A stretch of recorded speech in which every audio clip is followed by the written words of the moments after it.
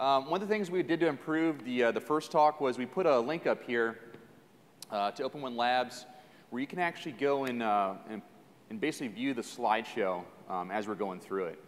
So if you go to that link, you can pull down, it's an index HTML file, and you'll be able to click through the slideshow with us. We did this in Reveal.js, which is it's a combination of Markdown and JavaScript to do it, so it's all web-based, browser-based. So we are going to be going through some graphs, some sequence diagrams. I think it was a little bit difficult for folks to kind of see those from back in the room, so this would be a way for you to view it up close and personal. And that's kind of the introduction piece of that, the administrivia. I am Brad Palm, and to my left is?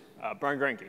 All right, so Brian and I are both in the Marine Corps, currently active duty. I'm just getting ready to get out here in the next month. And this Venn diagram is kind of a conglomeration of both of us here. So we're going to start on the right-hand side, on the professional side of the Venn diagram. And up in the top right is kind of the symbol for combat engineers. I grew up in the Marine Corps as a combat engineer, responsible for demolition, mobility, counter-mobility, and all kinds of construction-type tasks. So I come from the world of blowing things up and building them back up. And Brian, what do you do? So I'm a communications officer, which means we wander out in the middle of the desert and start building communication networks out there. So we start off with a bare patch of sand. We build up put power, stand everything up, and 24 hours later you have internet and phone access out there, which is kind of the reason that we've gotten into this space and why the current topic of blockchains is interesting for us, because it's kind of this interesting concept of being able to build provide and promise this very resilient and capable technology. So, coming from a building and, in that construct, and then we've both done a lot of security work, so kind of an offensive and destructive mindset, this is an interesting kind of bridging of the spaces. Yeah, that's a great point. So currently we both work at a testing facility where we do network analysis, and then we'll just kind of call it just some generic penetration testing, looking at systems kind of from a black box approach. That's kind of where we make our money now. So kind of shifting left, throughout our time with that team that we just kind of discussed, that testing team, we leverage open source tools heavily. And as network analysts, of course, Wireshark is our go-to, and that's kind of the focus point of our open source kind of research and support kind of participation. But we do a lot of different stuff. We do a lot of different security-focused stuff. Definitely within Security Onion, a lot within Kali Linux, heavy Linux shop. And that's kind of led us into looking at all kinds of different technologies. I did a lot of work with DARPA doing mesh networking, so I have a passion for mesh networks, how to solve some of the difficult problems that we might bring up today that involves with a distributed network. And so that's kind of our center, our focus that bleeds over into our personal lives. So Brian and I are self-proclaimed nerds, confession time. And on our free time, we definitely take some time out of our busy schedules to tinker and play around. So besides getting outdoors and getting after it with our family and friends, go to the next slide here. This is Brian and I with a bottle of whiskey building some mining rigs on the weekends. So we definitely get after it and like to geek out. And I'll just kind of call your attention to a couple of the GPUs slapped across the top there on this rig. That's going to be an important concept when we come into kind of the brute force approach to how you break or solve problems in the cryptography space. So GPUs are very good at that, and we'll kind of plant that seed now and continue that thread throughout the rest of the presentation. And I'll let you take it over, Brian. Yeah, so first we're going to kind of cover just some overarching and high-level concepts of what makes blockchains blockchains. It's kind of a very different construct than a lot of other systems and software and technology that may have come out of the past, and there's some new constructs there. So talk about what the traffic looks like coming out of, in between, within, used in these systems, and show you guys some sequence diagrams and some packet captures with that. And then why is this important? What types of this stuff might you see on your network? Why might you see it there, and what can you do about it? So starting off, what is a blockchain? A blockchain's really, it's not a new technology in and of itself per se. It's kind of an interesting combination of existing and previously created technologies. So a lot of it's riding on top of TCP network traffic. It's not, the protocols aren't anything terribly new and novel. It's using public key cryptography, same stuff a lot of us have seen before in the past, and the software is written in Go or C or whatever flavor of your choice may be. So nothing there is that interesting. But what's interesting is how they combined some of these things together to solve some interesting and kind of current problems in technology space. So how do you do trustless network consensus? How do you do decentralized, computations and things like that. So the key there is that it's nothing terribly new. It's just kind of an interesting combination of previously existing technologies. So first, I want to kind of differentiate between some of the semantics and some of the terms you might have heard. So, if you open up a newspaper or look online, you're going to see a lot of news articles about specifically Bitcoin and blockchain and how these things are going to revolutionize, and how drug dealers are using blockchain technology and stuff like that. So just to differentiate between the terms, I kind of want to start off with this high-level concept of distributed and decentralized technology. So you got software that's geographically or logically separated from one another, and it needs to talk to each other and come to some sort of consensus, and it may or may not be decentralized. So kind of an interesting example of that everybody's heard of is BitTorrent. Blockchain is a subset of that. It's most of the time, and for kind of intents and purposes of this presentation, it's distributed and decentralized. It doesn't necessarily have to be, but to gain most of the benefits or most of the interest out of this thing, it will be. And then you have something like a cryptocurrency, which may ride on top of blockchain technology, but it doesn't necessarily have to. So Bitcoin's an example of that. Bitcoin is a cryptocurrency, which means it's a digital currency. If you think about something like when you conduct a bank transaction with somebody maybe who's using the same bank as you, there's probably not any cash or anything changing hands or moving around physically. It's a digital update somewhere in a ledger. And that's essentially kind of what Bitcoin is too, but it's just built on top of this blockchain construct, which is it's distributed and decentralized.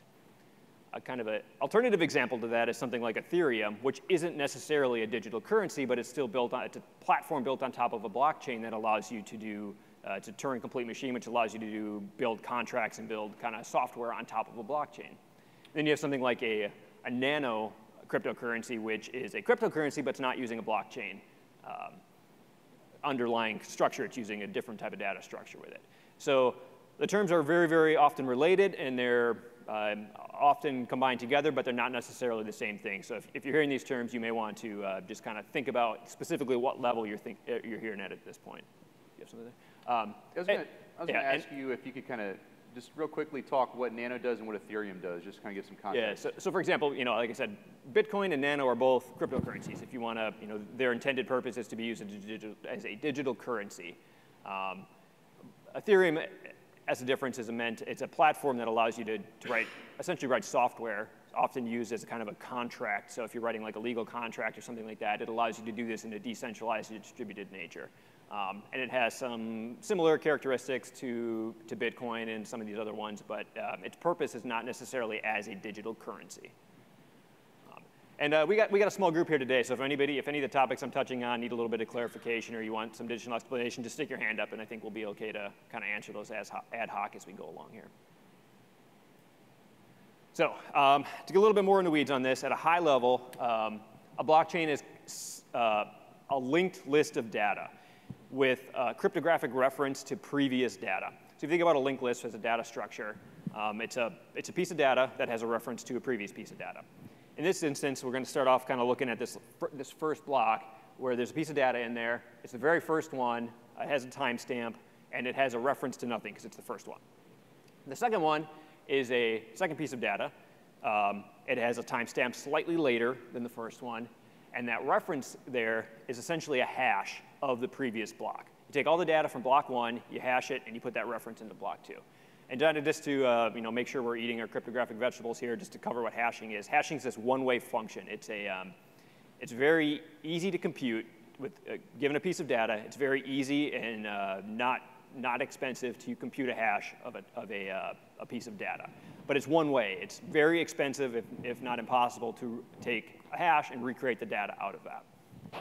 And secondly, it's very easy to compare. So you take the data, you hash it, you take the same data again, and you hash it again, and you're going to get the same exact answer. And that becomes important as you move along this type of structure. So as block 2 has a hash of block 1, and block 3 is essentially taking the data from block 2, including that hash of block 1, and including reference to that in block 3. So as this chain grows, you're going to notice that it becomes increasingly linked back. So if I were trying to go back and change some data in block 1, I'd have to then change that hash in block 2, which is a reference to block 1, which means that block 3 would be invalid. so on and so forth. And as this thing grows longer, it becomes increasingly more complex and expensive to recreate data from the beginning or go back and change data. The second concept we're going to talk about here is something called proof of work. And this is where that mining rig that Brad and I showed you earlier kind of comes into play. So proof of work in this construct is nothing more than a brute forcing of hashes. So like I mentioned earlier, it's a one-way function, and the other kind of key characteristic of it is it's random. So if you want to try to get a resulting hash value out of a piece of data, you really have until you conduct the actual execution, you have no idea what your hash value is going to look like. So what blockchains are doing is they're saying, we want you to find not a specific hash value, not an equal to hash value, but a less than hash value. So if you think about a hash as a representation of a numeric value, we want you to find a hash value that is less than 10 million, or the kind of easier way to explain it is we want to find a hash value that starts with some number of leading zeros.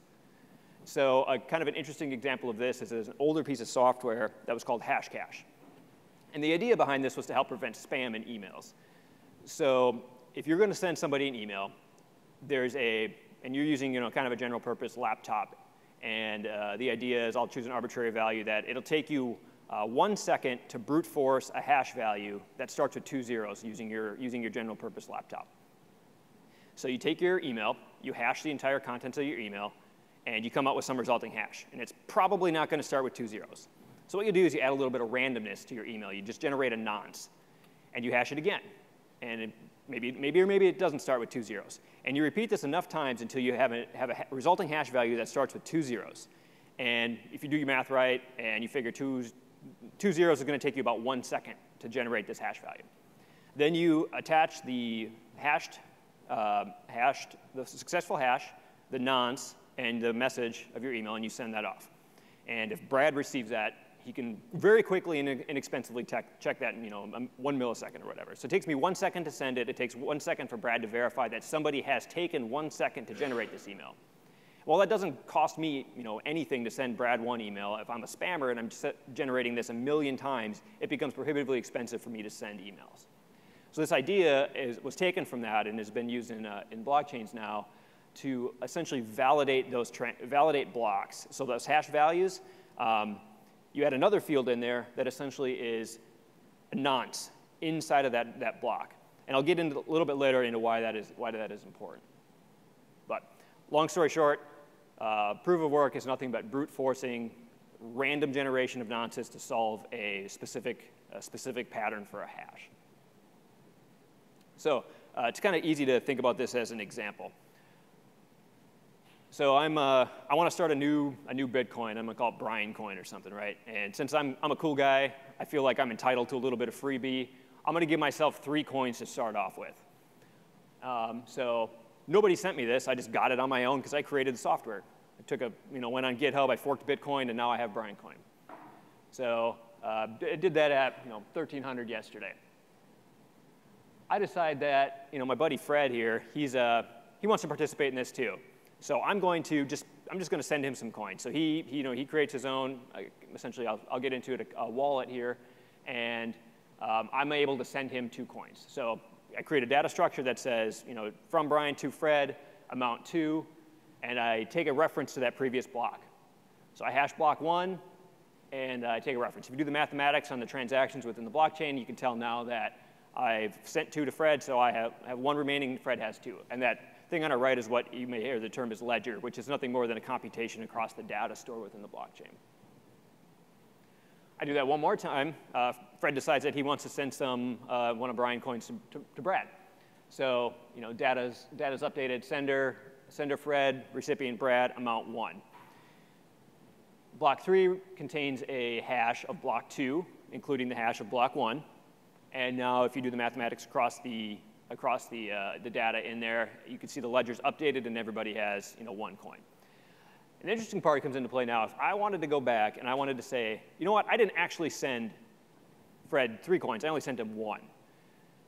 And I'm storing a copy of this information on my computer. Brad's storing a copy on his computer, so theoretically I can go in there and I can change it. What happens then is I change that block 2 information, and all of a sudden the hash is going to be different of that block. So I need to go in and change the hash in block 3. And if I change the hash in block 3, I need to go change the hash in block 4. And again, as this expands further and further down, it becomes more challenging to go back and try to recreate that data, which gives that term that is used within is an immutable data structure. I'm gonna try and clear up the slides real quick. Yeah. Yep. So as we're kind of talking through what a blockchain is, it's kind of interesting to know who's participating in this. So again, a blockchain is nothing more than software stored across multiple systems. So anybody, sorry about that. There. All right, so blockchain is nothing more than software stored across multiple computers, and which means that anybody or anything can kind of interact with this. All you got to do is, download a copy of the software. So people can interact with it, software can interact with it, hardware devices can interact with it. It could be, an Internet of Things device which reads an RFID tag on a shipping container and stores some GPS data out to the blockchain so that it can be, immutably stored. You can keep a immutable record of where this shipment has gone. Again, it could be somebody who just wants to send a digital currency to somebody else, or it could be somebody who just wants to read information and passively analyze it. So again, a lot of this stuff, Bitcoin, for example, is an easy one to talk about. It's publicly accessible. You can fire it up on your computer right now, and you can download a transaction history of anybody who's ever sent anybody else Bitcoins. And you can get that data on your computer, and you can do whatever type of analysis suits you on that. If you're a graph theorist or a network scientist, you can pull that down and try to do some sort of relationship mapping of this stuff. And there's big business now in tools that allow people to do that. So in order to interact actively with a blockchain, you're going to hear people have the term wallet. And a wallet can mean any of many things. It can mean a piece of paper that you've written numbers like this down. Numbers like this are just public key cryptography. So a public key and a private key, think of something like you would use for email signatures. Public key is public address, something you distribute to other people. It's kind of used to identify you on these networks. And a private address is something that you use personally to digitally sign data or transactions or emails or whatever it is. It could be anything from, you write this information down on a piece of paper, and it's you stick it in your safe somewhere. There's specially made pieces of hardware that can store this stuff for you using some sort of internal hardware, trusted computing environment. There's third-party providers. Think of like a bank that'll store this information for you and allow you to authenticate using usernames and passwords. So you're saying that this is no longer good for holding money anymore, right? It can hold your money if you write it down on a piece of paper and store it in there. Okay. The interesting thing is you can store, theoretically, one of these addresses can store the, any amount of, if you're using a currency, any amount of currency you want. So that's all it is. That key at the bottom, that's your kind of keys to your kingdom. So that if you lose, yes. No. So I noticed that every time I go to do, so I have a software component, right? Yep. So every time I go to do a transaction, the address changes. So how do you keep? Hello? How do you keep a track of that? So his question was, and a lot of it, so this, good lead into the next thing. So a wallet can also mean essentially a piece of software that's running on your computer that helps you manage this type of information. So depending on what software you're using, what system you're using, what blockchain you're using, things are done slightly differently. So for example, you may have one address, one key pair that you use for every transaction you make. Some software allows you to create multiple key pairs and multiple transactions to help kind of obfuscate and give you a little more anonymity or privacy on these things. So some of them are going to be potentially randomly generated. So it depends on the software you're using on how you want to manage and keep that. So it depends is the answer to that, sorry. Brian, maybe we go through this example. Am I coming through okay? People can hear me still? Okay. So here's an example of a USB that was taken from the the reef over there, right across the way for our packets. So you could go through and make this an encrypted USB that only you know the password to, and you can hold your private key on here. And you could also do something where maybe you set up a hot and cold wallet, right? Yep. And essentially you're using one private key to do transactions with an API or a service, but then behind the scenes you're taking the majority of that money and putting it into a cold storage area. Yep. So you kind of have these intermediate layers, almost like an onion, a way of moving funds around. The importance of that we'll kind of get into here in the future, but Really, it's to kind of protect yourself and not be publicly displaying where your funds are allocated and what things are moving. So I guess, and to further expound on it depends, right, as a definition, you kind of have to do your own threat vector analysis, your own kind of resiliency analysis on how you want to implement your own money system, much like, you know, choosing a good bank or storing all your cash underneath your mattress or something like that. So we could certainly at the end kind of go into some lessons learned that we've had and some tips and tricks. But it's a great question, and that's kind of why we bring this up, is a wallet is an overloaded term, and it really actually requires you to think pretty heavily about how you're going to do this. What is your workflow like if you actually were to use, you know, and do a Bitcoin transaction or cryptocurrency transaction? It's a great question. So again, yes? From what I know of public key and private key encryption, it's always a public key matched to the particular private key. Correct. So when you talk about moving your funds around, but if it's key pair that's if you doesn't change the key pair, then how do you? I was thought that with each key pair is equivalent like one account or one wallet. Yeah, that's a good way to think about it. Yeah, you would have, if you have, so Brad's example, you have maybe one piece of, you know, one key pair that you store in your safe that, you know, you're never going to use. It's your retirement account, right? Think about it that way.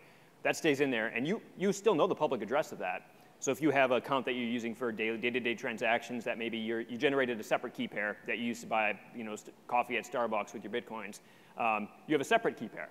So if you want to send money to your other account, it's the same type of transaction you'd use to send to anybody else. It's you digitally sign. I'll get into that in a few minutes, but yeah, two separate key pairs for two separate uses in your specific question there. That answer your question? Yes. Okay. All right, so moving on slightly here. So in this construct, a node, the term we're going to use, is really nothing more than a computer which is running an instance of blockchain software. It usually also has an entire copy of all the data that's ever happened within the blockchain network. And it's connected to the connected to the rest of its peers or other nodes in the network, and is probably exchanging data. But really, yeah, it's nothing more than a computer running the software. So in many cases, you used to be able to stand up, for example, a Bitcoin node on your laptop. Now it's the amount of data has grown to a point where that may no longer be feasible. But other blockchains still potentially allow something like that. The other interesting thing about a node is it's kind of the starting point for a lot of stuff. So if I have a wallet running on my laptop that I want to conduct a transaction with, I usually need to connect to a node. So I need to generate some data, and then I send it to a node that is connected to the rest of the network. So there's a couple specialized types of nodes. One of those is called a miner. And a miner is nothing more than a node, usually running the blockchain software, but it's also doing that proof of work I mentioned earlier. So in that picture Brad brought up earlier, we had this GPU array connected, built onto a computer. So those GPUs are running.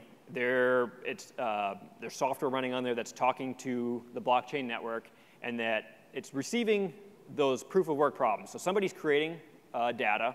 Maybe they want to send some digital currency across the network. A problem that information is being sent out, and somebody needs to do that brute force work, and that's what miners do. So they get that information, and they start plugging away on it, trying to find that special nonce. So depending on the type of difficulty, you may need, some instances you can use a laptop with a CPU in it. In some instances, you may need a specialized piece of hardware like an ASIC to do this type of stuff. In some instances, GPU arrays are appropriate. But the key is it's that very mathematically expensive brute forcing process to find that special hash.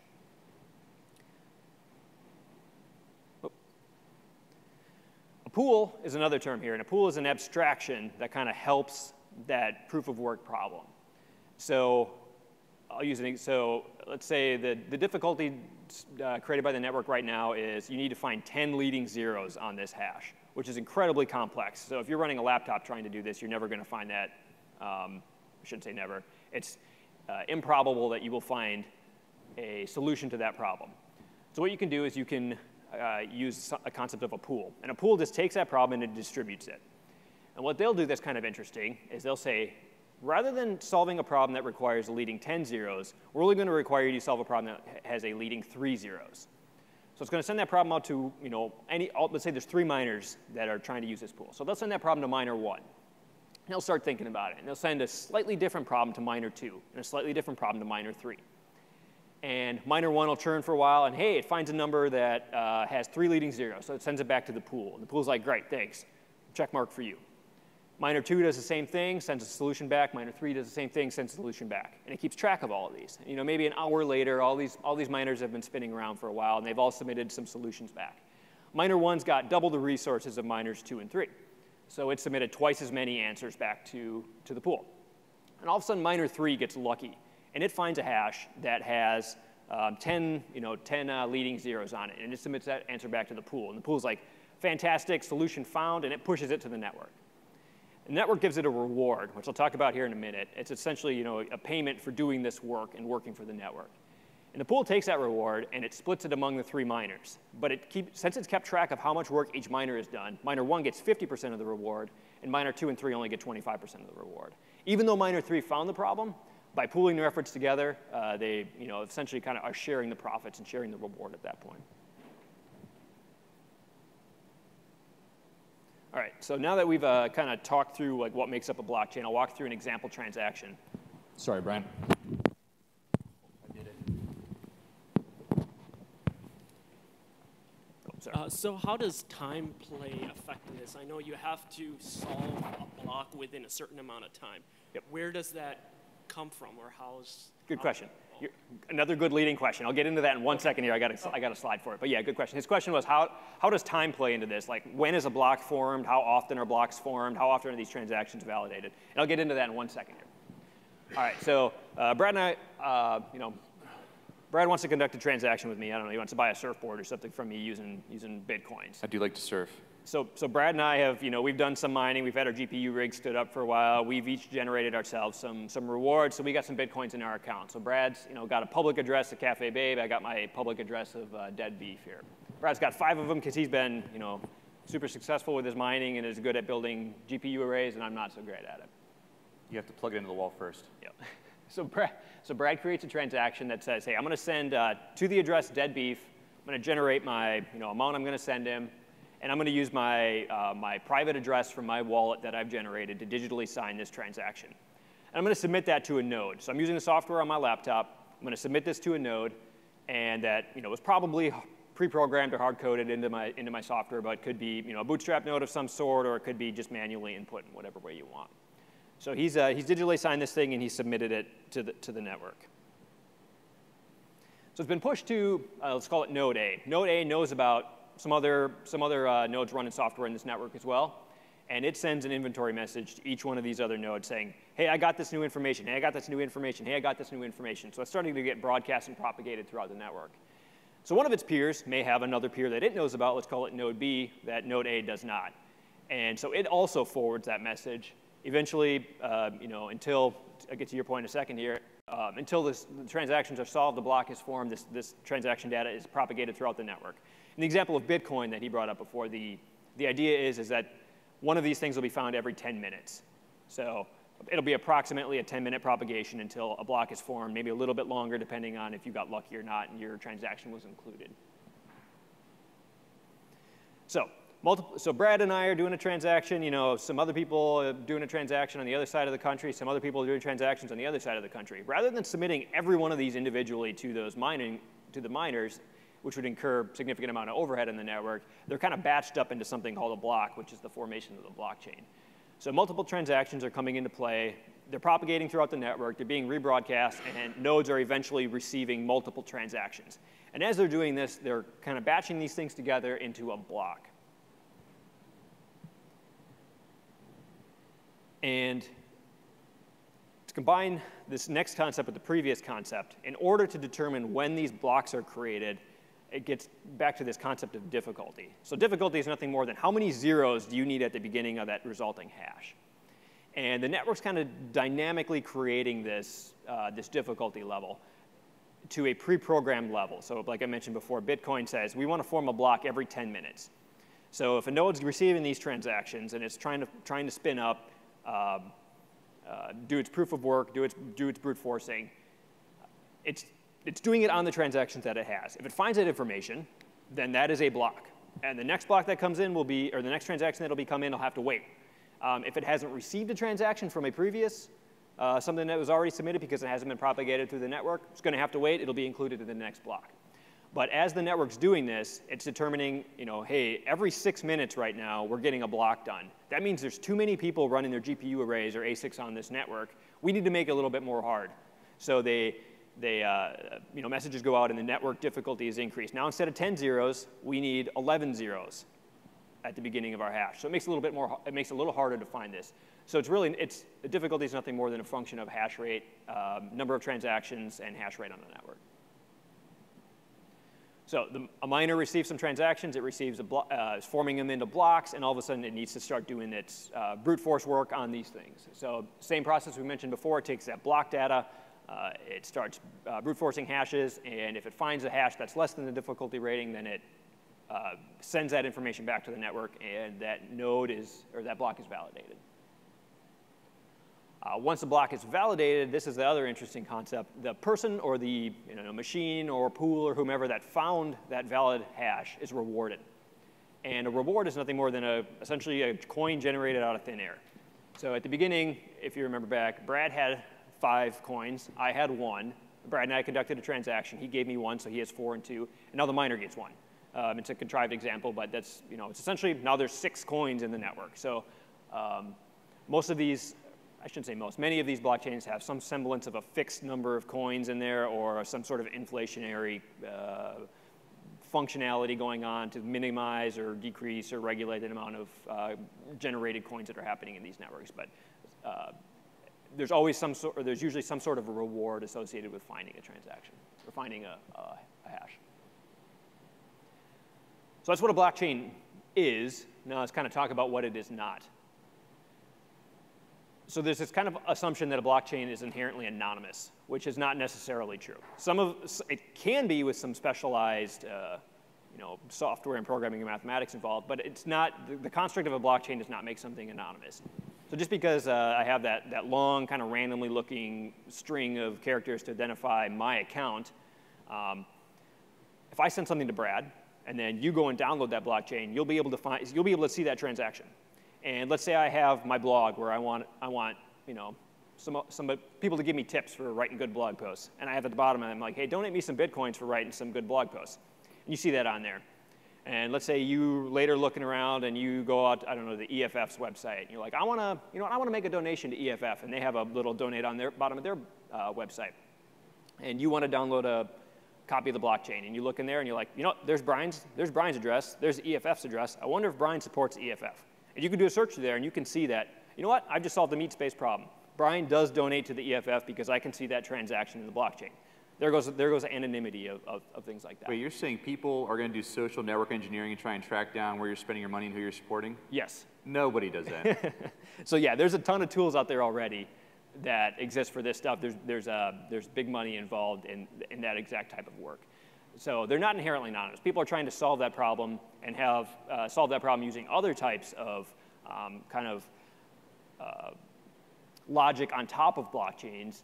Monero is kind of an interesting example of that as a separate cryptocurrency that helps solve this problem. Which leads into the next point. It's also not inherently private. So tied back to the previous point, if Brad has on his blog, he has his Bitcoin address at the bottom that says donate to me.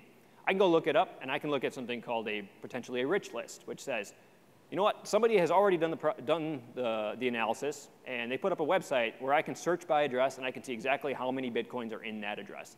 So I know Brad has his address on the bottom of his website. He's doing a great job. People are supporting him, and I could see that there are 10 Bitcoins in his address.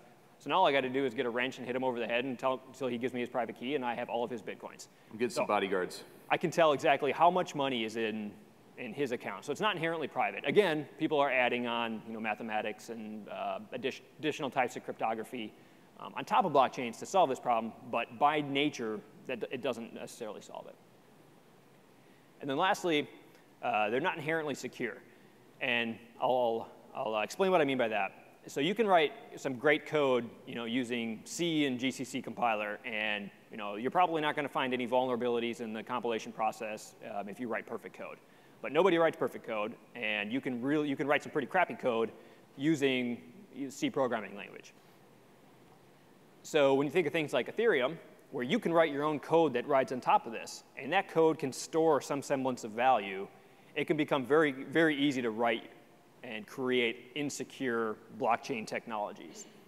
And additionally, a lot of this stuff isn't even, it doesn't even have built-in security. So you'll see in some of our captures coming up here that a lot of this stuff is sent across the network in plain text. It's not using TLS, it's not using any sort of obfuscation or any other sort of network security on here. So it's very susceptible to network type attacks. People are doing BGP hijacking to steal mining funds. They're doing BGP hijacking to do, to steal people's credentials for exchanges. They're doing DNS hijacking so that they can phish and do all kinds of other interesting things. And once you lose that private key or you've given up that information, there's no recourse for it in most instances. So Brad will kind of dig in now to some of the weeds of what this stuff actually looks like on the wire. I think you did an awesome job. I'm looking around the room here. You just made everybody eat their cryptographic vegetables this morning, and nobody's fallen asleep yet, so well done, Brian. Well done. So I think Brian kind of showed his ability to communicate some topics from the 30,000-foot view, and he also kind of like hit some turbulence and died down to about 1,000 foot with some pseudocode. So he was kind of all over the spectrum for you, which is one of the skills he brings to the table. He's able to kind of parse really dry, really boring mathematical white papers that leverage this stuff, and he's able to kind of put it into practice and talk about it. Now, if you visit his blog site that we initially were hosting this from in the beginning, Open One Labs, he's actually gone out and written some articles for Monero and different folks on kind of breaking this down and doing implementations. So I want to tip your hat to you. You do an excellent job with explaining it, so thank you. So now to kind of tie this into our world, into the analyst world, we're going to look at some captures. In order to do these captures, what we did was Brian fired up a Docker container that had the Bitcoin software on it, also the Monero software. We're going to focus primarily on Bitcoin for this portion right here, and that's because there's already a dissector built out in Wireshark for Bitcoin. So Monero isn't quite following the spec that Bitcoin has laid out. They're very close, but the parsers aren't quite there yet. So for readability, we're going to stick with the dissector that Wireshark currently has. And what we're going to do is we're going to look at 3 different types of traffic. We're going to look at peer-to-peer, we're going to look at API, and mining. API mining leverage the JSON remote procedure call, the RPC. So JSON RPC is what they're riding on top of, and mining is leveraging Stratum on top of that. So those are the different protocols, and we're going to jump on in. Another thing I want to mention here is just kind of tying in that previous slide. Much like we troubleshoot networks, we kind of have 3 different areas of focus, right? We have everything in the middle, which we call the network, and then we have our 2 endpoints, the client and the server. And the attack that he just described and kind of some misconceptions is you can attack a network in the same way that you could analyze and troubleshoot a network. You could attack it at the server, you could attack it at the client, you could attack it along the network. BGP hijacking was an example of attacking along the network. Writing malicious code that sidesteps something or does a buffer overflow would be an example of attacking the client. Now, attacking the server, there's some interesting things to think about. You brought up I think a hardware wallet in the beginning. You had a good question about a hardware wallet. But you think about if you're leveraging an exchange or a third party to host your private keys for you so that you only log in with a password to interact with the blockchain, you need to do your third-party risk analysis. You need to think about that in depth, about how much do you trust that third party and how much responsibility do you want to put on them. There's some classic examples of Mt. Gox, which is a big exchange, and some others that have gotten breached, the cryptocurrency is stolen, and those people can never recover that. Because once it goes from one public key to another, and that transaction is validated as being a valid transaction, it never gets replayed. We talked about that. You're baking in this massively robust, resilient linked list that you can't just go and change a block back in time to update it. Once it happens, it's written to the ledger. So just think about that as we kind of go through this and describe these things. So kicking off here, peer-to-peer has kind of 3 subsections underneath it. We have a connection, we have initial block download, and we have a relay. And this is all about building our mesh network. This is how we get meshy, all right? So we're going to jump in here. And this stuff happens anytime we come up online. Anytime our wallet's offline, wants to kind of kick back on, join the network. This happens on the initial bootstrapping process for a node joining the Bitcoin network or the cryptocurrency network. And this is basically how you bootstrap somebody, bring them up to speed, and get them to be a participating, functioning node onto the network. All right, so here we go, sequence diagrams. As promised, might be a little bit hard to see from the back. Hopefully you pulled up the website we had showed in the beginning. Do you want to should we call that out real quick? It was open1labs.com /SharkFest 2018. /SharkFest 2018. So that way you can kind of look at these sequence diagrams as we're clicking through them. You can look at those up close. All right, so here we go. Node A is going to join this network, and it's going to throw out a version, the block that they currently have in their inventory, in a time. And the following slide is a PCAP of this, but we're just going to kind of talk through the bounce diagram real quick. Node B is going to say, look at this version and say, do I support this? Now this kind of equates back to a TLS handshake or an SSL where we're agreeing upon a cipher suite that we're going to talk for this section. This is very much like that. We're going to agree upon a version of the protocol that we're going to talk. Node B sends back a version acknowledgement, and it's also going to advertise what version it wants to talk on, the current blocks in its inventory, and a time hack. Node A does this quick version act, and then it sends back a response based off of Node B's inventory. And it's going to say, I'm sorry, based off of, it's going to send a response back once it's agreed upon the session, the version control. It's going to say, I want a list of all your peers. It's basically like, hey, give me your LinkedIn network. I want it all at once so I can learn about who your latest and greatest friends are. So that's a get addresses request. Node B comes back and says, hey, I have this many peers, this many friends, and these are their addresses. And Node A is going to come back and say, I'd like those. It updates them, and then it advertises this list back to Node B. So there's kind of a handshake process there where you kind of, kind of like dogs sniffing in a park, kind of sniff each other out real quick. You figure out who's who, and you're like, okay, got it. We know who each other are, and we know who each other's friends are. So this is what the version messages look like after we did our capture off the Docker container. It's running, joining the network, bootstrapping in. And you can see up top here, top red portion is the protocol version that they're advertising. And you can see that off the initial bootstrap process here, there's going to be a hard-coded node in there, right? So you can think of this almost like an Etsy host file, or there's something hard-coded that you're reaching out to, whether you manually forcing in a network gateway, very similar concept. I need to bootstrap you. I need to at least point you in the right direction to get you going on this network. And that's what's happening here. It's reaching out to an address. It's going over that port. And the last thing that we're advertising here is that block inventory, and we're saying we have nothing in our inventory. We're a noob. First time on the network, you got to help me out. And the next part of that we had kind of talked through there was the get address message. Now, when we were looking into this for the first time, we had no idea what packet magic was. So to save you all some research trouble, we kind of did a little deep dive into it. And packet magic kind of addresses two problems. The first one is as you have a stream of bits kind of flowing through that this application is processing, it needs a delimiter to know when a packet starts for the Bitcoin transactions. That's what packet magic is doing. So it also addresses which network it's riding on. So for anybody that's running a robust network where you have a production environment, a dev environment, a test environment, and maybe you get some Q&A or smoke testing, kind of all stood up in your DevOps pipeline. Who knows how crazy you're getting nowadays? There's a lot of neat stuff going on. But that's exactly what's happening here. They have many different test networks, many different production networks where they're trying and rolling out new features, and you can join those, and your packet magic is going to be different for each of those networks. Now, this one is for the production network, and it's letting the parser know for node that, hey, this is a Bitcoin packet that needs to be chopped, delimiter, and starting there. It's very similar if you're looking at files on a Linux system. There's always going to be some way to denote the type of file in the beginning of it that you start inspecting. So that's our get address message. Next up here is address message. Now for this one, Node B is advertising back to Node A that it has one other peer, count of one, and this is the new peer's address and also the agreed upon port. Now we're kind of highlighting ports for you all because as we go through this, we're going to build out some indicators for you all to take back to your networks, whether you're doing analysis or maybe even troubleshooting your own mining rig if you work at a company that's doing Bitcoin mining and different cryptocurrency mining. So we're just going to call out some of these things that we notice as we're doing our analysis. All right, so now that we are up and peered with our friend, we're going to start doing the initial block download. We're going to start syncing our inventories. Now, the first one that Node A is going to start out with is say, I'm basically starting out with a goose egg in my inventory of 0. And I'm going to reach out to Node B and say, do you have anything higher than 0? And hopefully you selected the right friend, because if they have a 0, then you're in trouble. And that's the whole reason why we do the bootstrapping problem, right? They're going to point you to a node that's active and known active so you can get bootstrapped onto the system. So Node B, of course, is doing work and has plenty of blocks in its inventory and says, yes, I have an inventory amount. I'm going to advertise that to you.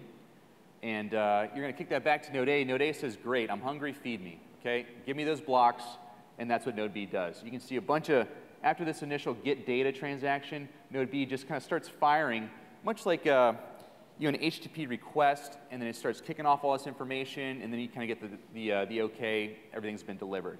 That's exactly what's going on here. You request some data, node B fires it back. Now, it's going to do up to a certain amount. And Brian kind of mentioned this as we were talking about standing up a node, but currently, I think when I hit you the other day, you were saying about a terabyte is the size of the Bitcoin blockchain. So that's not fitting on your Raspberry Pi probably pretty easily. It's not fitting on your mobile device. A terabyte to bring down the entire blockchain is quite a bit. So in this syncing process, we're not going to throw everything at somebody all at once, and we're going to determine what they actually need in order to do transactions. And that's why you see this. He agreed upon maybe 500 blocks for the first transaction. If node A is still hungry, they're going to say, give me more blocks. And they're going to do that check again and say basically, OK, now I'm up to block 500. Do you have anything greater than 500? Node B is going to say, yes or no, I have something greater than 500, and continue that syncing process. The whole idea is node A and node B kind of reach this equilibrium point. They're equal players on the playing field, and they're both able to kind of carry weight in this system. They're achieving this full meshiness, and they're both going to be productive members on the system. So this process repeats until done. And here's what it looks like. We're going to skip the initial one, which is give me your inventory, because it's just very simple, and we're going to dive right into node B advertising back. Here's what my inventory is. So again, calling out that packet magic number, it's the same thing as we saw last time. It's just saying that, hey, this is a Bitcoin transaction on the production network. And the inventory message that B is advertising is a count of 2. So it has 2 blocks, and it gives the hashes for both of those. Node A responds, I'm hungry, give it to me, all right? So here's what we do. It says, give me a count of 1, and it recognizes that hash number and says, would you please send me that block? So rinse and repeat until everybody's synced up. For that scenario, it would have only happened 2 times for 2 blocks. The next piece here is the relay process. And this is what we use to propagate new transactions on the network. And it's also used to kind of validate inventory messages between nodes.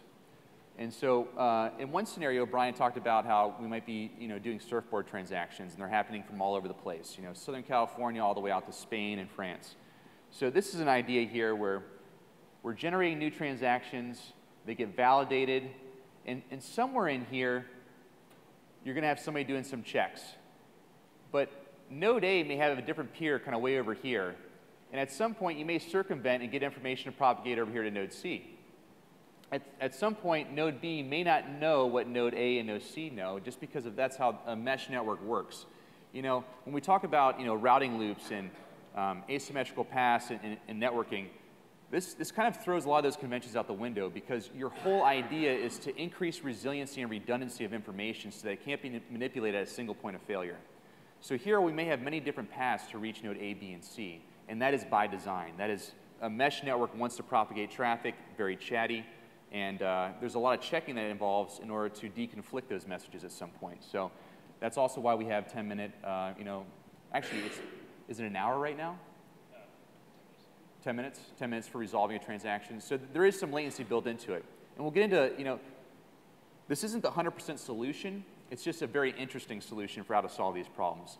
10 minutes isn't usable for you to go out and try and buy something with your mobile device. We're used to instantaneous Apple Pay to go get our Starbucks coffee in the morning. So this is, just like anything that's being engineered and built, you don't get to a 100% solution overnight. Now, because you don't get the 100% solution overnight, that doesn't diminish the value or the credibility of the technology underneath the hood. It's just getting into kind of how to work those bugs out. So keep that in mind as we talk through this stuff. We're kind of staying neutral. We're not getting on a soapbox saying one is better than the other, or you should do this or shouldn't. It's just an investigation of the technology and why it's interesting. So this is the whole relay piece. And because we didn't leave our node up long enough to get to this point and start doing this transaction, we're going to go ahead and skip through to API. API is interesting because this is essentially how your wallet is going to boot up and talk to something, pull down its balance, and come offline. The API allows you to make certain calls to systems, and it's going to be done at the JSON RPC level, and it's going to come in the form of an HTML request. HTTP request, sorry. It's going to come in the form of, it's going to say, for this scenario here, client is going to be a new wallet that gets stood up. Yep. I was going to get you the microphone. Excuse me? Exactly. Exactly. Yep. Yep. You got it. So API, application program interface. It's what would be a good example of a wallet interacting with? Like I think I mentioned earlier, if you're participating in this thing, you can participate as a person. You can participate as an Internet of Things device or a piece of software, right? So the developers of these blockchains are developing APIs so that if you want to write software that interacts with this, you have an interface that you can use, and it's standardized across the board. So most of these have, I think all of them that I've seen have some semblance of an API, and a lot of them are based off of kind of an original Bitcoin API. So yeah, it's nothing more than a set of JSON RPC messages that you can push and receive, send and receive from a blockchain.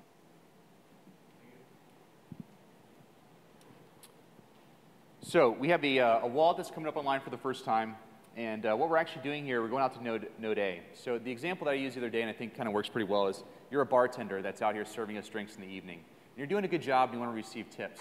And maybe the easiest way for you to receive tips is to put a little graphic up there of your Bitcoin address so somebody can kind of scan it to you or send you a tip. So in order to do that, they're going to create an account specifically for SharkFest. It's going to be called SharkFest 2018, and they're going to make that new wallet. So it's going to reach out to its bootstrapping node. The node is going to respond to that. This is an API call, and it's going to give it back its address. And at this point, the wallet has no other reason to be on the network. And in fact, when you think about network vulnerabilities, it doesn't make any sense to have this wallet only do the one function if it's storing something critical. If it's storing money and it has your private key on it, you probably don't want to leave that thing hanging out there on a server, open to a bunch of different vulnerabilities, getting scanned by bots. So you basically bring your wallet down offline, whatever form it is. So you disconnect it. Now, at some point throughout the day, we have some transactions occurring. And maybe Brad gets done talking today, and it's 5 o'clock somewhere when I get done from here, so I'm going to go get a beer. We got the beer stand set up, and I want to tip this bartender. So I tip the bartender to his account. Now, the question that occurs now is, well, how do I get the funds to the account if the wallet's offline? Well, kind of sporadically, you'll go back, this wallet will connect back online, and it's going to reach back out to its node over JSON RPC, and it's going to ask them to update their balance. So it's very similar to kind of going out to your bank on your web app. Your bank is keeping a balance inventory for you as things come and go from it. This is very much the same scenario, except all you're doing is you're connecting to node. This could be any node in the blockchain. It's not a centralized bank that you're going to check to. This could be node A through Z, N+1, however you want to look at it, anywhere all over the world, depending on who you're talking to get your balance, because your balance and transactions have propagated throughout the network and been updated. So that's kind of the important part about this call here. So what does this look like? As promised, the request goes out, and basically what we're doing here is we're going to ask for a new address as kind of the method call, and we're going to make our SharkFest 2018 wallet from this API call.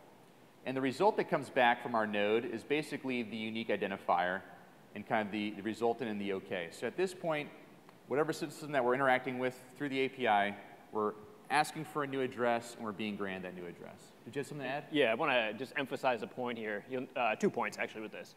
One being, again, if let's say you're doing this from your laptop, and you're connecting to a remote node somewhere that's, like Brad said, it could be anywhere in the world. That means this traffic is going across the public internet in clear text. So again, if I'm able to somehow associate Brad's IP address to Brad, now I can associate wallet addresses to IP addresses to Brad.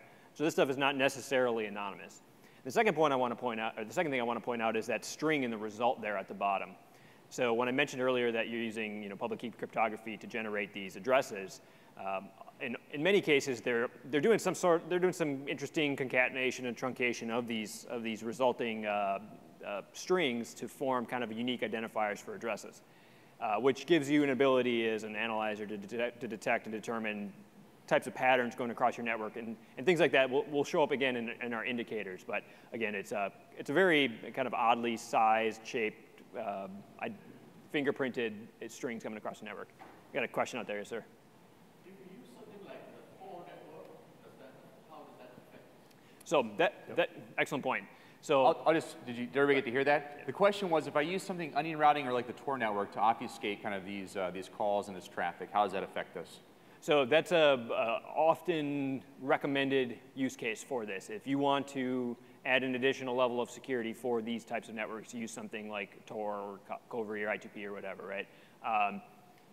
By default, they're not using that, or many of them are not. There are certain cryptocurrencies, I think, that have that functionality built into the software as it's running. But as it's traversing node to node, by default, many of these are not using any sort of even TLS. So, but yeah, that is a often recommended feature if you're concerned about anonymity and privacy using these systems. And we didn't go into the pros cons yet, so we'll probably get to that to the end. But you know, this is a Bitcoin transaction. This is basically a follow TCP stream in Wireshark. This looks differently if you were to use Monero and you were to use some of these other different kind of add-ons to what Bitcoin has become. So just like, you know, V1, V2, V3 of software, there's folks out there that are trying to solve these problems in a usable way. And that's kind of one of the main principles of Monero. So I think we hammered that, got the API calls down. You got an example of what that may look like. I like Brian's point right here of if you get really crafty with regex searches, one that we might be able to do is a frame matches or a frame contains. But a frame matches, you know, this many characters, we know that they're going to get spit back in some kind of random fashion. You can kind of start to build out some interesting watchers and alerts. So that's always a good one to think about. Moving on here to mining. This is our last one that we're going to cover for our network traffic types. So for this one, the key thing that the miner is doing is basically getting some type of information to do some kind of brute force work on it. It has to do its proof of work. So here the miner is reaching out to a pool in this scenario.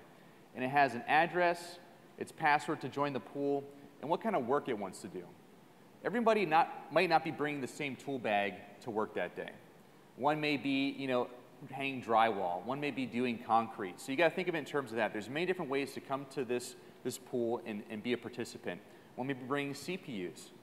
One's doing GPUs. One has ASICs. And then there may be some massive hyper pool out there that's only a bunch of data centers that are pulling together to do some really big problems as a team. So there's different ways to kind of form and build out your work crew for the day. So that's what we're doing here in this agreement section. The pool comes back with an acknowledgement of your subscription, your request to join. It's going to give you some kind of difficulty based on the tools you bring to that pool. And it's going to give you your first job with some nonsense to start with.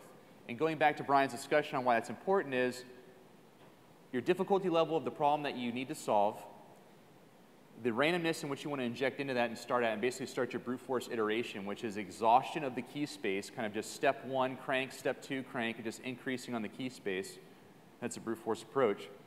So that's what it's going to do. Now your miner gets this information and it's going to churn. And it's going to churn until it's found a solution or it gets a new update. So in this scenario here, we get our project, we churn, and we get a solution. Now, just as a quick reminder, the solution is not a collision with the hash, right? So the purpose of a hash is that it's one-wayness and that you can't find another way to get that same hash value. That would be a collision. That would be an insecure hashing algorithm if you can easily find a collision. What we're trying to do is just kind of find this idea that we have X amount of zeros in the beginning to start with. Or, you know, you're kind of doing a, how do you describe it? A less than or equal to type of value. So you're not actually solving the hash and finding a collision by brute forcing. All right, so it shares this to the pool. The miner updates kind of your work. And it keeps kind of I guess a record book or a tally book on what it's going to pay out to you at whatever kind of dividend rates you want, you know, weekly, hourly, monthly, that type of thing, how you want to collect from the pool. So this is what it looks like. Again, JSON RPC, it's going to go out as a request. And you can see up there in the red, this is the miner going out saying, hey, these are my login parameters. You get to see an advertisement right here of the, you know, it's coming with a CPU for this. So it's joining as a CPU. That's what it's bringing for the workload that day. And here we go, calling that out. The mining pool returns back basically this block of information. And that's its job description if you're parsing that out, okay? So that's its job description. Now, right here, this next block of red is basically the miner working on this previous job. The miner's working on it, it finds a solution, it submits it back to the pool. That's what that next transaction is. Now, interesting, you don't see that again the rest of the time here. This is an example of the miner receives a new message right here from the pool, and it starts to work, and it doesn't find anything. And then the pool updates it again, updates it again, updates it again. So basically, the problem that it kicked out to that miner to do, it was resolved or found by somebody else, so it gives it a new job to do. It's like, hey, thanks for trying. I want to get you onto a new task so you can be productive. So that's what's occurring here in this capture. The miner, if it's not giving a solution, it's just kind of churning until it gets an update from the system. Is that how you get the rejection thing, so like when you mine, they'll say, oh, this share has been rejected? So that's kind of that. Maybe you don't get the new work and you submit a share before you get a new job, and someone else has already solved that, and latency in the network can solve that. So yeah, you'll get a potentially rejected share in that instance. Yes. So sorry, his question was, what happens if you're mining and you get these rejected shares messages, which essentially just means that you submitted a response that somebody else submitted before you. Oh, I thought you were going to give me a longer water break than that. I'm running my mouth too long here. Awesome. So the whole purpose of that is to give you guys some indicators. We're walking through this from the perspective of how are we tackling this in Wireshark, how are we tackling this as maybe defenders on the network, as blue teams. And we're also tackling it from maybe you want to do your own stuff, you want to troubleshoot it, all right? So these are the indicators and things that you should be looking for. For this part right here, we broke things down into two pieces that we did analysis on, Monero and Bitcoin. You'll recognize this port because we've kind of been calling it all out throughout the slides. That's for Bitcoin. That's the port that's connected to for peer-to-peer. The top one here, 18,080, is for Monero. So that's a TCP port. For the API calls for Monero, it was 8,332. And for Monero, it's 18,081. And that would just be a real quick way if you had a capture and you were just curious to see if something was going on in the network. That is the default bootstrapping of a node to talk to the network. So if nobody goes in and plays with any of the configs, this is how you're going to see most of this traffic going out and reaching out to Monero pools or Bitcoin type stuff. These are not these are not hard and fast rules. So these could be changed on a command line with a simple flag that says, I want to talk to a new pool on this port or something else. That's something to kind of keep in mind. You're going to have to stack indicators together, maybe kind of do some Boolean operations on it, some ANDing, some ORing type ideas. But this is a way to kind of build out maybe your search queries. The next one is mining. Again, same thing goes for this port. Specific mining pools will be on different ports. This one was, okay, XMR. And so that's kind of a classic one to kind of jump onto. Lots of documentaries and how-tos on how to get onto it. So that would be a popular one to look for. One of the ones that I'm looking at right here for a good regex would be frame matches JSON RPC or XMR or pool type field. If you're parsing through stuff and the frame contains that, it's a solid hit that it's going to be reaching out to some of these pools. Another one to look at would be a DNS query name matches. And we're going to talk about this one in a second, but this is kind of an in-browser mining opportunity, and that's through CoinHive. So that's just some food for thought. If you're interested in looking on your networks, you're in the NetOps Center, these might be some good things to key in on. All right, so now we're kind of boiling it all down together. We talked about the foundations. We talked about what makes up these Bitcoin networks. We talked about what the traffic looks like. Now we want to know, why is this important to us as engineers, as operations, as folks sitting in the security operations centers? Why do we care about this stuff? And my whole rationale is you got to follow the money. So it's really interesting when we look at what the bad guys are doing, what malicious actors are doing, because they're very good at developing business use cases, because they have a lot of resources, and they're only going to put those resources onto things that make them money. That's the whole point of their business. They're making money, and they're spending all this development time on malware to go out and recoup that time spent on dev work.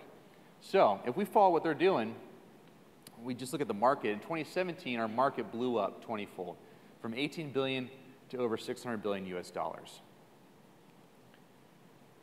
At this point, it became lucrative to compromise systems, and by compromising a system, we're going to access the computational resources on that system in order to mine. That's the whole purpose of what they're doing right now. And one of the neat things about this is, unlike ransomware, where you're basically locking down a network, encrypting their data, and trying to make them pay for it to release that information to them, this is a little bit of just a nuisance. This is like that gnat flying around your face and just kind of bugging you at the campfire. Because unless you hear your fan kicking on and you're spiking the CPU to 100%, you may not be noticing an impact performance right away. You may not even be monitoring correctly, so you know that your data center is actually working a little bit harder than it needs to and utilization has gone through the roof. So in all aspects, if you're monitoring really well, you may be able to catch it, but for most, it's probably just a nuisance and they're not catching it right away because the impact isn't seen right away. And really all that's occurring is somebody's hijacking your resources to become a mining operator, spin on some problems, and kick those solutions back out to their address or their pool or whatever they're running. So if we follow the money, we see that it's become more interesting to do crypto jacking and mining as you compromise resources. And we're going to give a nod here to Brad, who does, he had a great little article and called out some information on basically some Monero mining that was going on after it was being delivered through this loader up here. So I'd encourage you to go out, check out his website up there, malwaretrafficanalysis.net. He does a great little breakdown, very similar to kind of what we were looking at. It's just giving you some food for thought and indicators on how to look at these problems. He's trying to get you to think about what might be coming across your network in forms of traffic, and this is a great example of what he's seeing out in the wild and being submitted through his channels. Some other examples of what's going on out there is different methods of delivery. This one's delivered through an iframe. And the interesting thing about this one is that the iframe has something embedded, photo.source, which is making another redirect call out to somewhere else to bring down a binary executable in order to do Monero mining.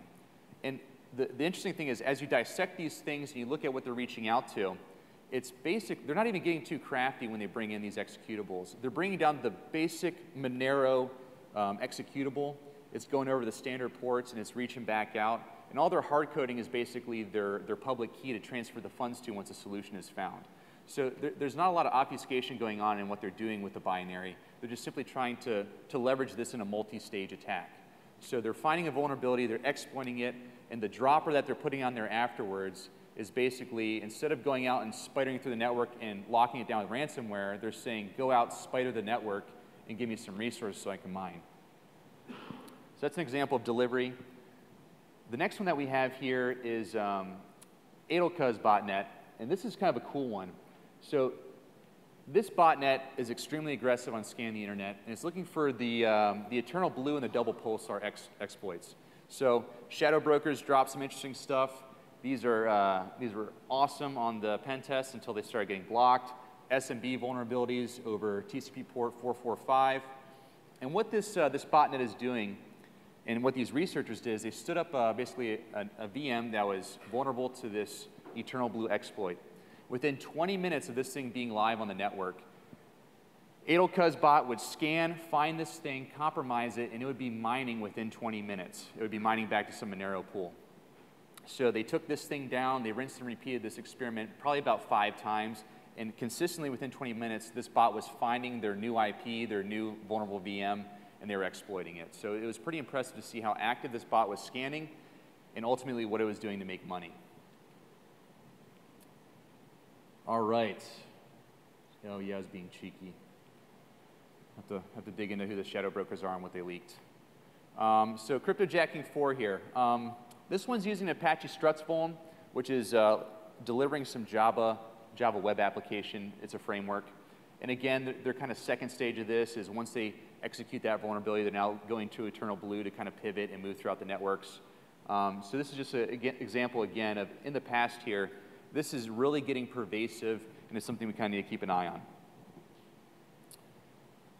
I think that covers it for that one. I think we're good. Wrapping up here, drive-by mining.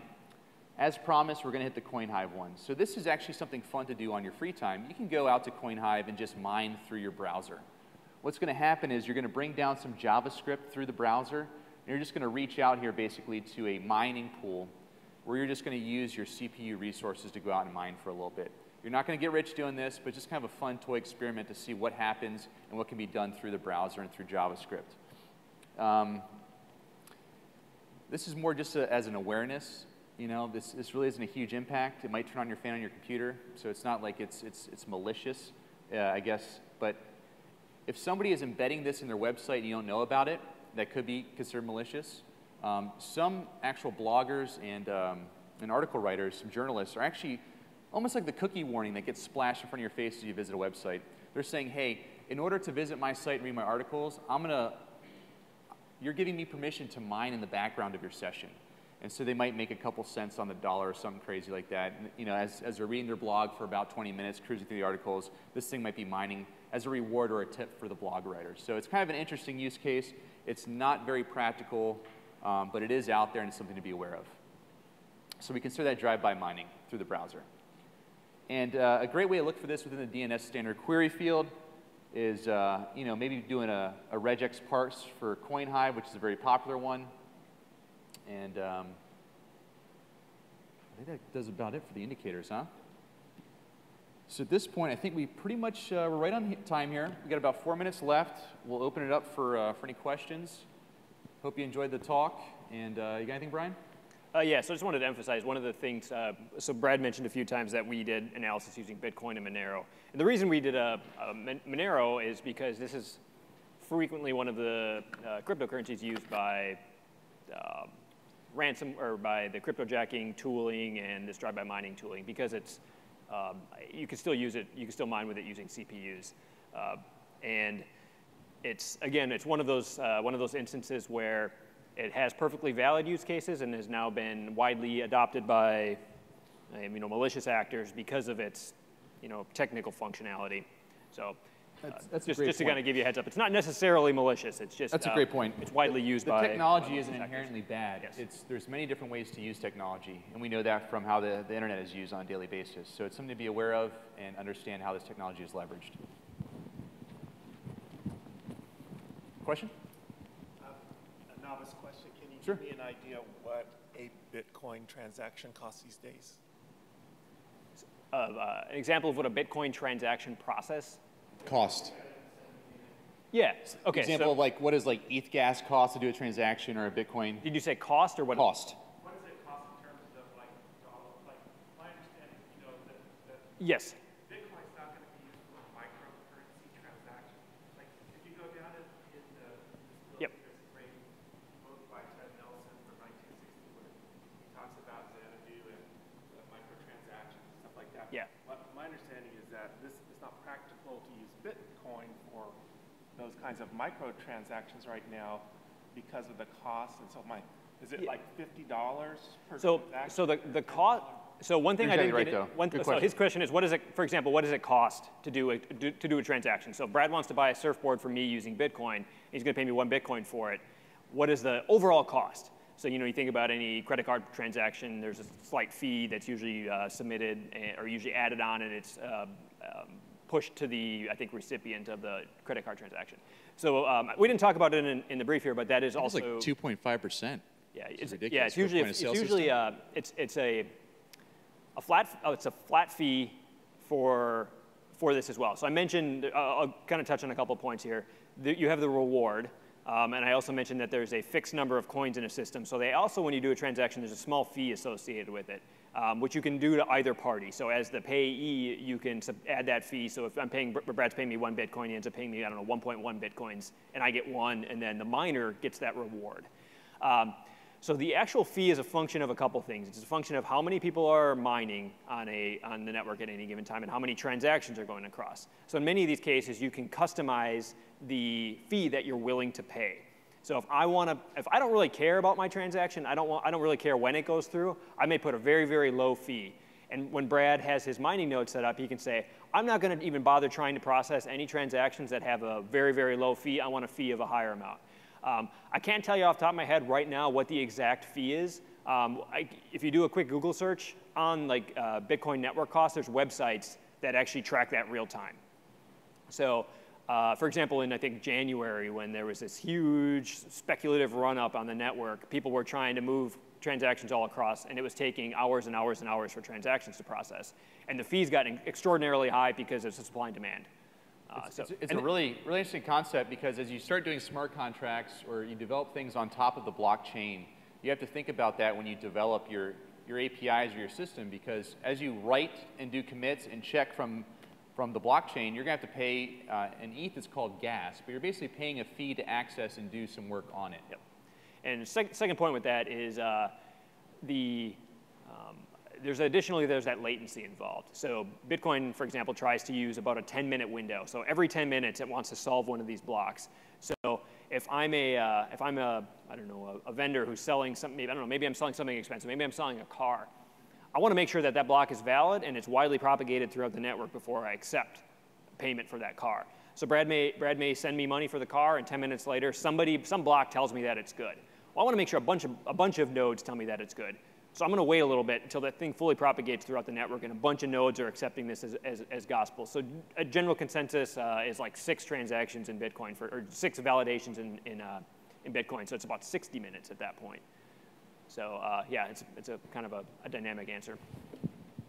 Just a little question. Have you guys made a profit from your mining rig? So we live in Southern California, which means I pay like 40 cents a kilowatt hour for power. So it was a hobby and an experiment more than a profit-driven motivation. No, and they've since been dismantled due to the WAF factor. So yeah, I was heating my house in the winter for a little while, and now that it's summertime, no. So no, it's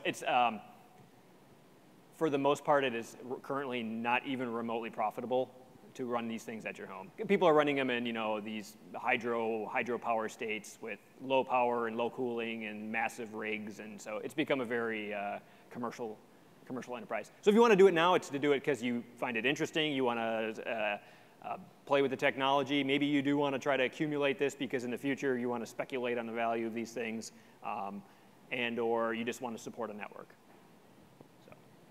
So long answer, no, or the short answer, no. All right, this might be the last one then. What's the point of increasing the network difficulty? So like, for example, I know that the blockchain's not only used for cryptocurrency, but it could be used for other things like, let's say, like you want to put your deed, you have a ledger, people start putting their deed information in there, but if the network difficulty keeps rising, just to keep a track of those, that data, it just would use massive amount of power and resources. Yep. So why would someone put data on a blockchain?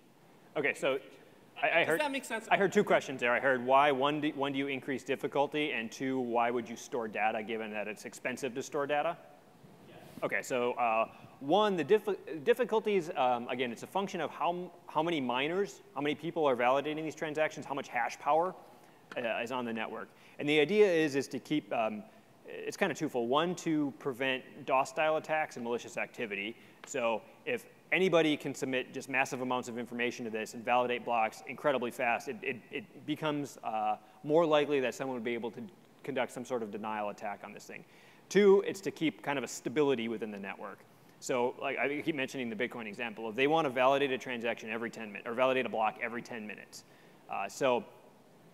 That's at a level of abstraction in there that allows them to kind of adjust the amount of time it takes so that they can kind of maintain that 10-minute window, which adds kind of stability and makes a valid latency in the network.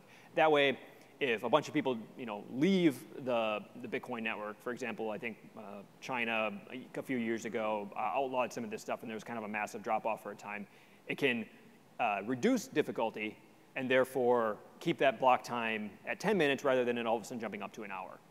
So it's a level of abstraction that kind of keeps the network more stable. To answer your second question, if we got... Yeah, perfect. I was going to say, one thing we didn't jump into is, you're getting into the question, you might be addressing it, sorry, but you're looking at what is the use case for the blockchain, and we really get into public, private, and semi-public, semi-private. So it may make more sense, for example, in a supply management system to have that be a private network. You already trust the parties. The nodes have already been kind of synced and they're trusted and validated. There you could write a bunch of information on the ledger, parts, expensive bin item numbers, that type of thing. And that's kind of where the research is going into in the public blockchain area.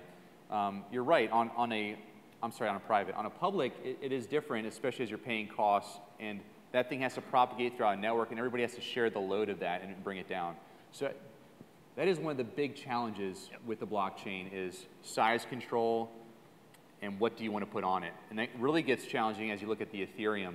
blockchain, because they're writing smart contracts, which has what we call a Turing complete system, where it's actually able to be a fully comprised computer that's able to crank and run some algorithm and spit out something from it. So it's executable. And so that, that makes it more heavy. It's heavier to hold, for sure. So to reiterate one of Brad's points earlier, this stuff is still very much, version 0 dot something. So people are actively trying to solve that exact problem of how can you use these things for storage and make them less expensive and more usable. So there's multiple types of underlying data structures. I think I brought up Nano earlier. So that one doesn't use a kind of a linked list blockchain structure. It uses something called a directed acyclic graph, which gives it a whole bunch of different types of properties. So people are thinking through these problems and trying to solve. Or maybe even, I guess, the sharding use case, correct? Sharding is another kind of interesting use case people are trying to do with this. Take discrete chunks and spread them out all over the world. You can kind of bring them back together.